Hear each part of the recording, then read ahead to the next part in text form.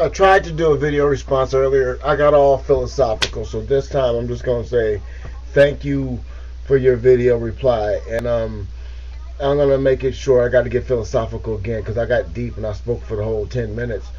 Um, when people ask the question why we argue and fight each other, which races and which groups, we have to turn to one person, one group of people, the power elite. Poor people don't have a problem with each other. I mean, they're shit. This is a whole different damn video. I don't. Okay, look. This is what I said in the first video. The problem we have in America is this. In certain regions in America, the stereotypes about white people are absolutely true. The stereotypes about black people are absolutely true. In certain different pockets in our country, the stereotypes that we are so afraid to admit are absolutely, unequivocally, without denial, the absolute possible truth. White people act this way in this region of America, and black people act this way in these parts of America, and Mexican people act this way. These stereotypes in pockets of our country are true. There are, let me slow down. There is truth to almost everything you hear about the opposite race. And there is no opposite race.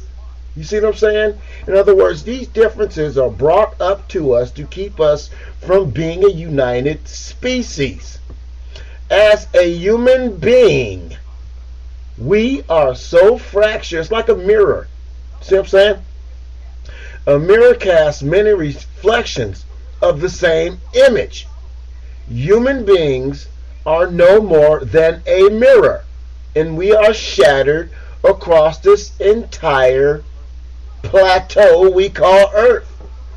And the people that are controlling us through our differences.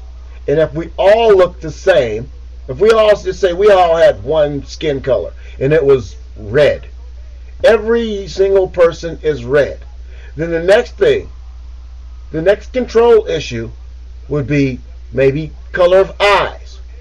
Okay, now they're controlling us by our color of eyes or length of hair or color of hair or height or width, because we are so, insecure in ourselves that we want to push what we think is the best about ourselves on other people.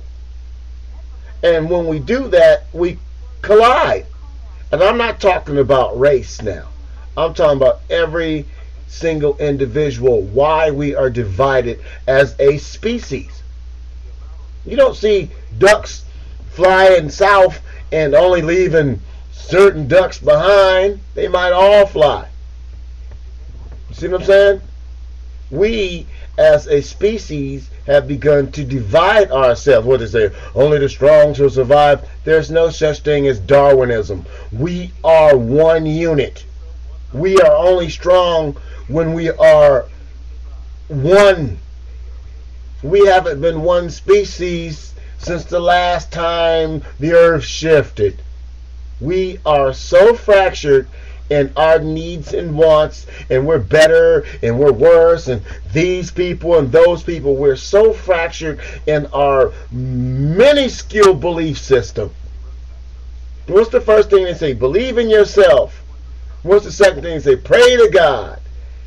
Have you ever thought that maybe God lives within everybody, and if we treated ourselves with some kind of self-respect, because since we're one person, we're one entity, if we treated ourselves with self-respect, we'd actually feel the power of God, and we'd have respect for each other, and I wouldn't give a damn what color shoes you have on, what color your eyes are, how tall you are, or how blonde your hair is. None of that shit would ever fucking matter if we looked beyond what a person looked like. But we can't. We're being divided for a reason, and that's to control us. us, the people, the human people from coast to coast, continent to continent, are in some control pattern, and we don't know how to get out because we can't unite long enough to respect each other, to get beyond the chains that bind us. And I'm getting philosophical again, and all you're doing is talking about a bunch of kids getting massacred by a bunch of savage bastards.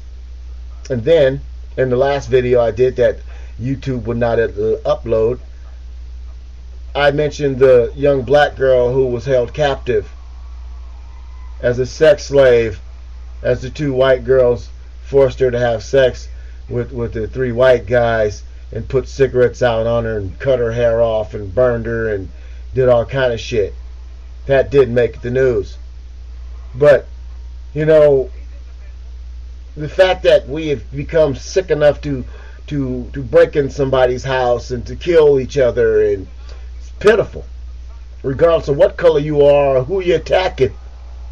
It's bad. It's bad mojo for anybody.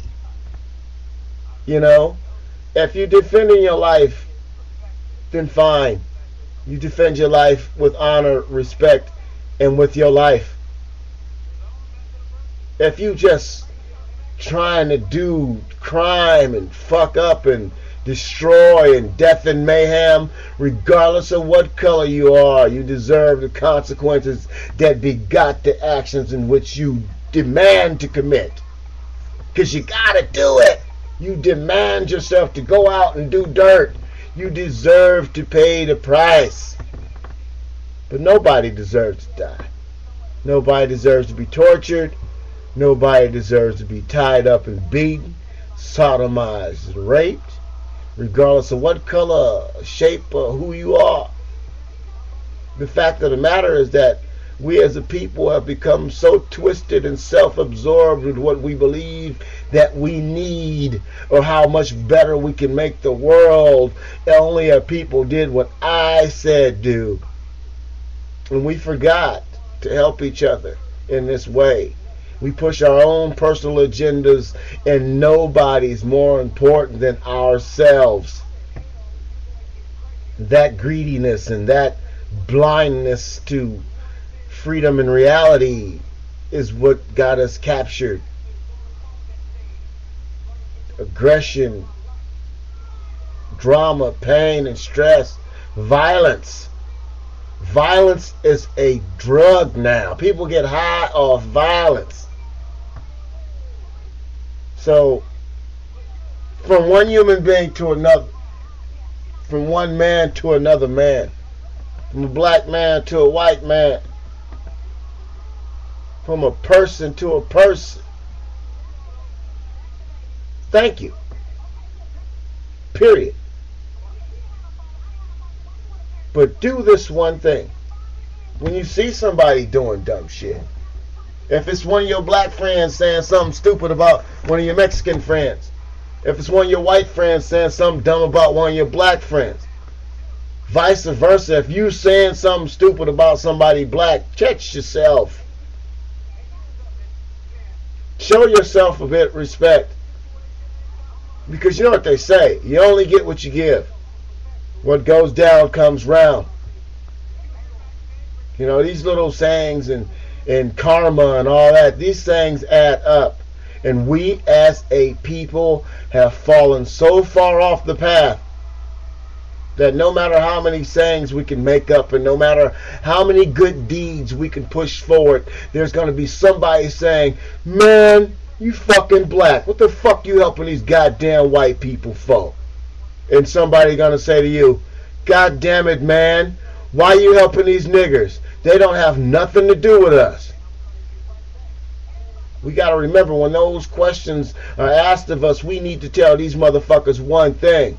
I'm not helping this white man. I'm helping myself. I'm not helping this nigga. I'm helping myself. I'm not helping him. I'm helping me. And as long as I can help me, you been too. Ow. Damn, knee's going out. Too old for this.